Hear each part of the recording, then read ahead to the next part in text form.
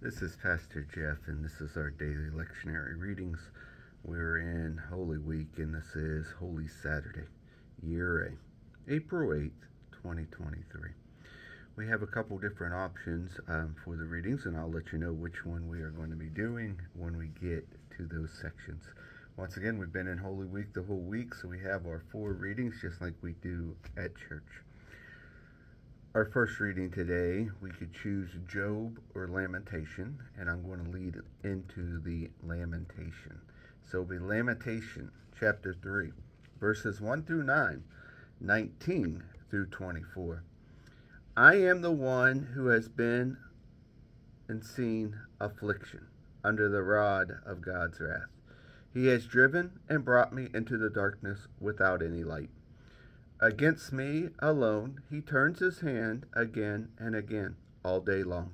He has made my flesh and my skin waste away, and broken my bones. He has besieged and enveloped me with bitterness and tribulation.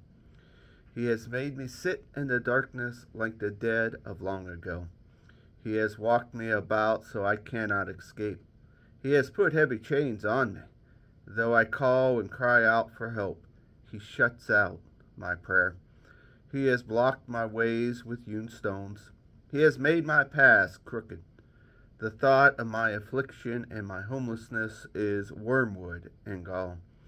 My soul continually thinks of it and is bowed down with me.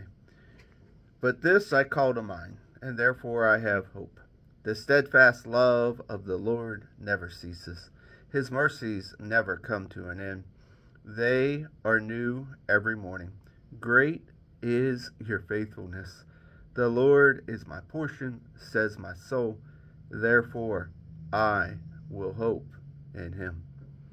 Our psalm reading today comes from Psalm 31, verses 1 through 4 and 15 through 16. In you, O Lord, I seek refuge. Do not let me ever be put to shame. In your righteousness, deliver me. Incline your ear to me. Rescue me speedily. Be a rock of refuge for me, a strong fortress to save me. You are indeed my rock and my fortress. For your name's sake, lead me and guide me. Take me out of the net that is hidden for me, for you are my refuge. My times are in your hand. Deliver me from the hand of my enemy and persecutors. Let your face shine upon your servant, and save me in your steadfast love. Our second reading today comes from the book of 1 Peter, chapter 4, verses 1 through 8. Since therefore Christ suffered in the flesh, arm yourself also with the same intention. For whoever has suffered in the flesh has finished with sin, so as to live for the rest of your earthly life, no longer by human desire, but by the will of God. You have already spent enough time in doing what the Gentiles like to do, living in passion, drunkenness, revels, carousing, and lawless idolatry. They are surprised that you no longer join them in the same excess, and so they blaspheme me. But they will have to give an accounting to who stand ready to judge the living and the dead. For this is the reason the gospel was proclaimed even to the dead, so that though they had been judged in the flesh, as everyone is judged, they might live in the spirit, as God does. The end of all things is near. Therefore, be serious and discipline yourself for the sake of your prayer. Above all, maintain constant love for one another, for love covers a multitude of sins. Our gospel reading, we have the opportunity to read from Matthew or John. I'm going to choose to read Matthew because it will help us set up for what we're going to be hearing at church on Sunday.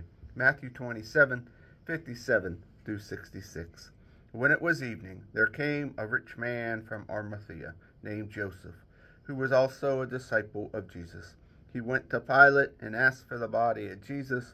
Then Pilate ordered it to be given to him. Joseph took the body and wrapped it in a clean linen cloth, and laid it in his own tomb, which he had hewn in the rock. He then rolled a great stone to the door of the tomb and went away. Mary Magdalene and the other Mary were there, sitting opposite of the tomb. The next day, that is, after the day of preparation, the chief priests and the Pharisees gathered before Pilate, and said, "Sir, we remember what that impostor said while he was still alive. After 3 days I will rise again. Therefore command the tomb to be made secure until the 3rd day. Otherwise his disciples may go and steal him away and tell the people, 'He has been raised from the dead.' And the last deception would be worse than the first." And Pilate said to them, "You have a guard of soldiers. Go, make it as secure as you can." So they went with the guard and made the tomb secure by sealing the stone. And here ends our readings for the day.